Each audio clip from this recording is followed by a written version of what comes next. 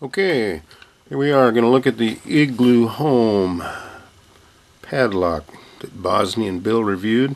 Here I have one here. We're going to actually mechanically take it apart and see how good it is. Just to show that it's working, I can enter the key codes. Default setting 7890, press unlock. Opens right up. Also, I got my phone app here going. I don't know what makes it beeping now. That's kind of strange. Let's see. IglooHome. Oh, unlock. Okay, there we go. Alright. So let's take it apart. So I'm sitting here on an anti-static mat because there's electronic components inside. Oops, should I put on my anti-static wristband? Let's, we have to open the lock.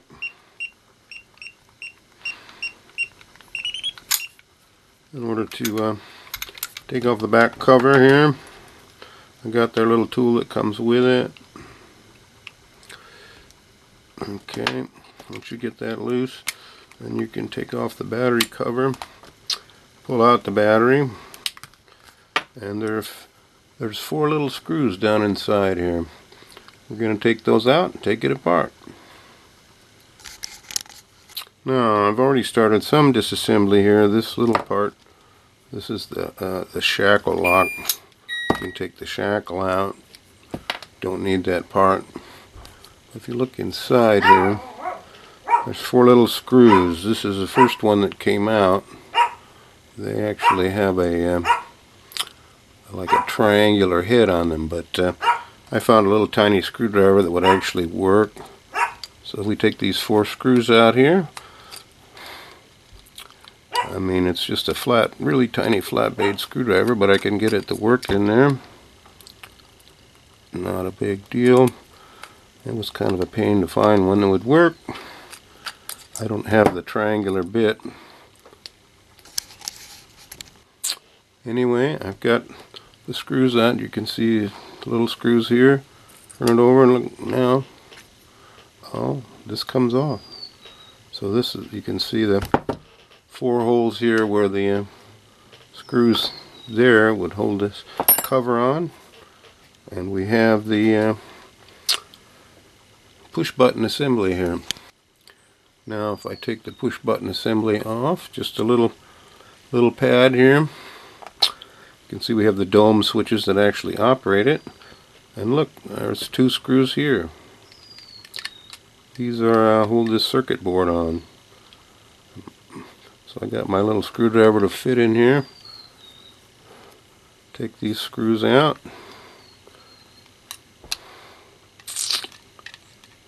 Oop.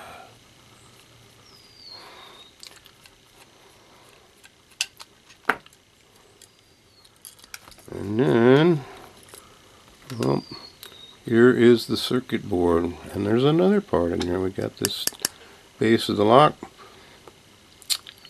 Circuit board, I think this is a little beeper here. There's some chips here. I want you to notice over here, there's a little lever here. We'll explore that a little later. Let me take this other cover off. I think there's several screws in here. There's ones down here, 3 screws. So let me get those loose. Oh, I'm going to put my wrist strap back on. Handle this thing. So we got these other screws out. They're little tiny screws here. Little tiny screws. And I see that there's 2 more screws right in here. So I have to loosen those up. Take those out. Yep. Not quite. So we got that one loose. We'll take this one loose.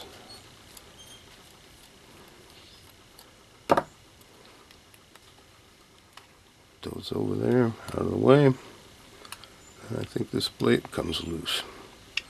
As I remember, I had this apart before. Okay. Now you can see the internals. Here's a motor over here. This is the back of the battery pack. This is the locking mechanism, which is very interesting. The circuit board. And here's the back plate. Let me set this down. I want you to notice something here. See this little arm here? Can we see that? When that's in there, and the shackle goes down, I'll try to demonstrate here. Put the shackle in. Well, I can't lock it at the moment because the locking mechanism's in there. Let's take out the locking mechanism. This is interesting. The motor's falling out. Well, let's just take the whole thing out in just a moment. I forgot, if I take one more screw out here, this screw, yeah, it's one of those crazy triple triangular screws, which is a real pain, so I have to put in a different bit. See if I can get it loose. There we go. It's not the right screwdriver, but it works. We can take that out and dump it out over there.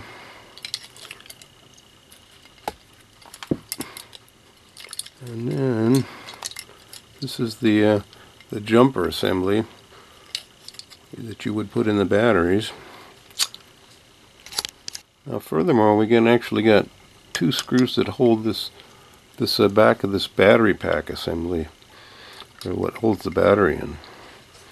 They're really tiny and way down in there. There's one here. Take that out. Dump the little screw out, and there's one over here. Okay, let's see if we can get that loose. Am I making any progress? It's hard to tell. I think so. Okay, we got that screw loose. Now here comes the battery pack assembly. This is what holds the battery pack. And since I took this screw out for the that holds in the jumper terminals, I think this is the little strap that holds the battery in, or that allows you to remove the battery. Now, as I remember, this thing slips right out as well. So I've taken that screw out. Whoops! I actually pushed it out. Now we have the whole bloody assembly. Here's the motor, the circuit board here. We got the battery pack. We got the emergency jumper. So here's the lock body. Shackle goes in here. It goes on this side. What I actually wanted to show you, see this little notch down in here? When the this plate is on here,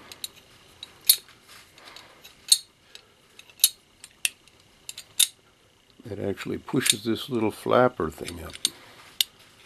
See this little, I don't know if we can see that, but that actually, when that flapper goes up, on the circuit board here, I have to orient myself so it comes through, and it's detected by these two little things here. It sits in between there, and that tells it that the lock is locked, and somehow it tells the circuitry to go ahead and run the motor to lock the lock. Sorry, I didn't get that very clear.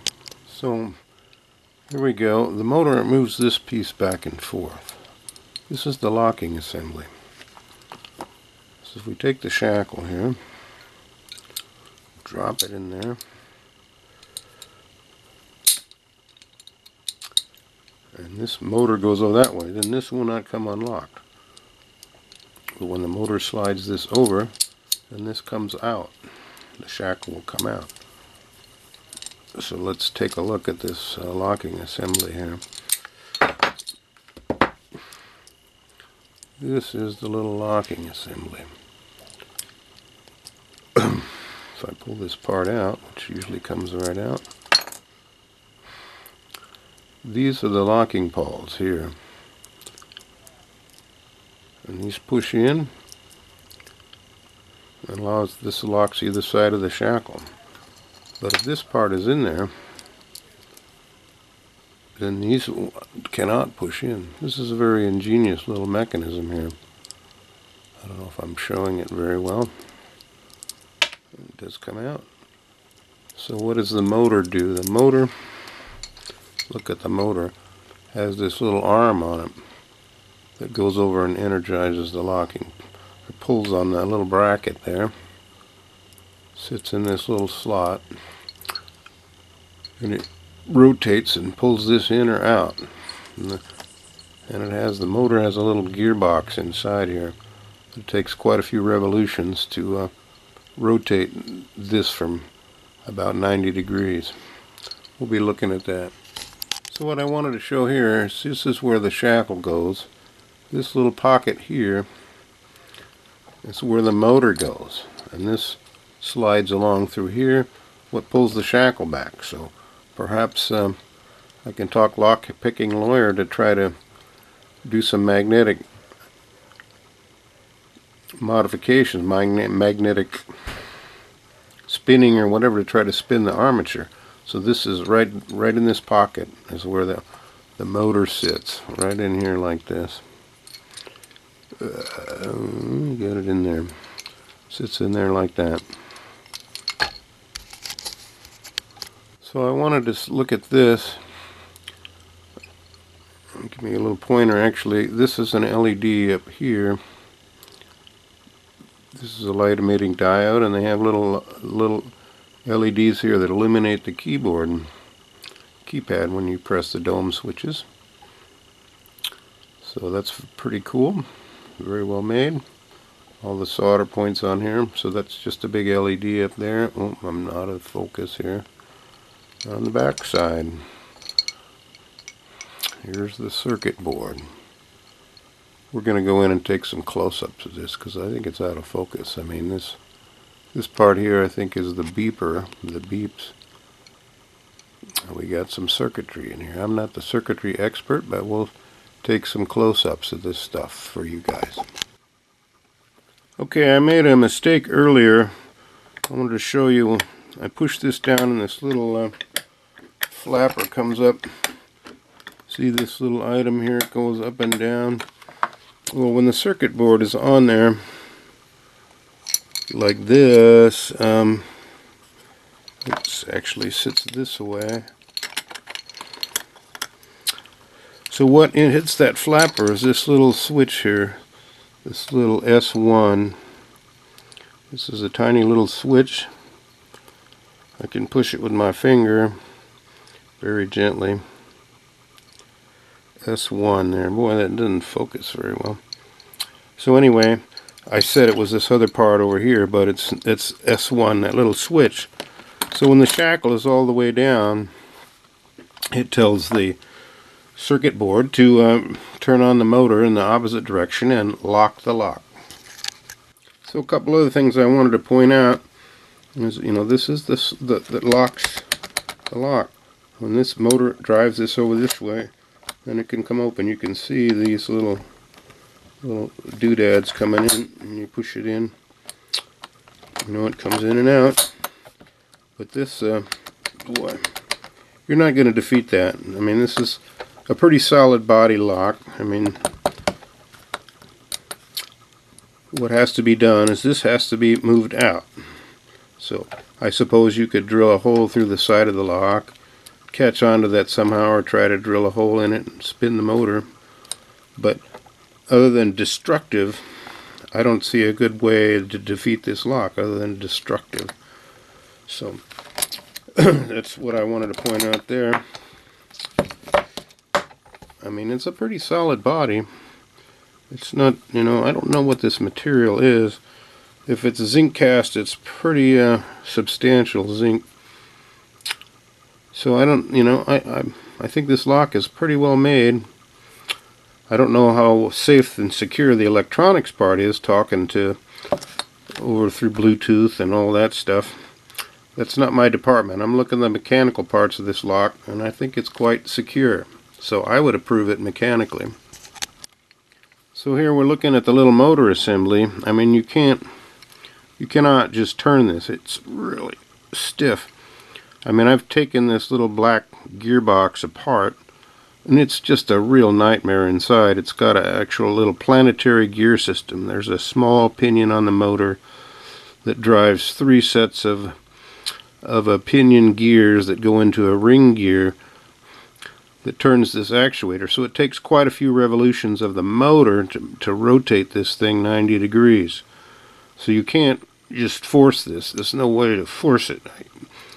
I mean, the motor is solid this way, so if you drilled into the side of it, maybe you could put a little prong in there and keep trying to rotate the armature and stuff. But if you even were to pull on the side of the lock and drill into this, you're not going to turn this piece. So somehow you have to get the motor to spin. So you may have noticed in the last shot I broke the lead off the motor. What I got here is a little 1.5 volt battery I've just taped up with some wire. Alligator clipped a little jerry rig thing on here. We're going to try to make this motor run. What a pain. I had it going here a minute ago. Okay, I've jerry rigged it again. Here we go. There you can see the motor running with 1.5 volts. See that going? Oh man, I'm out of camera.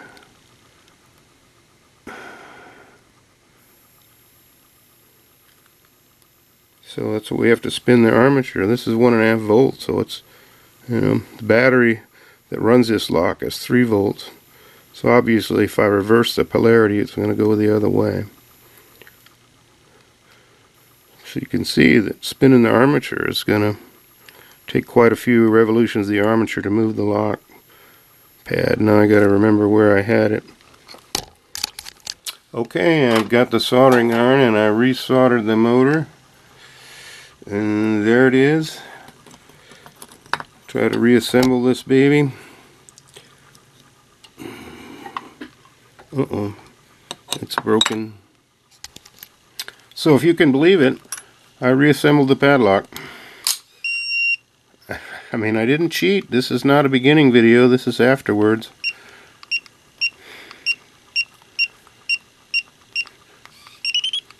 I had to solder the motor connection and all that crap. And I broke another wire, I had to solder that. Let's try it with the cell phone and see if the Wi-Fi, the Bluetooth thing still works. Let's see here, we gotta look for some apps. IglooHome. Oh, and I gotta turn on the Bluetooth. This is irritating. And I have to turn on location, which is really irritating. It's like a spy phone. So, done. Let's try this again. Wow. It still works. So, Ken's padlock is open. Ken's padlock is now closed. There we go.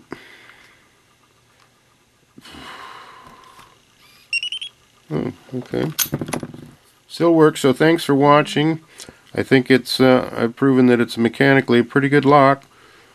And robustness, it withstand my resoldering wires and meddling with screws and all this stuff. So I give it an approval. Thanks for watching.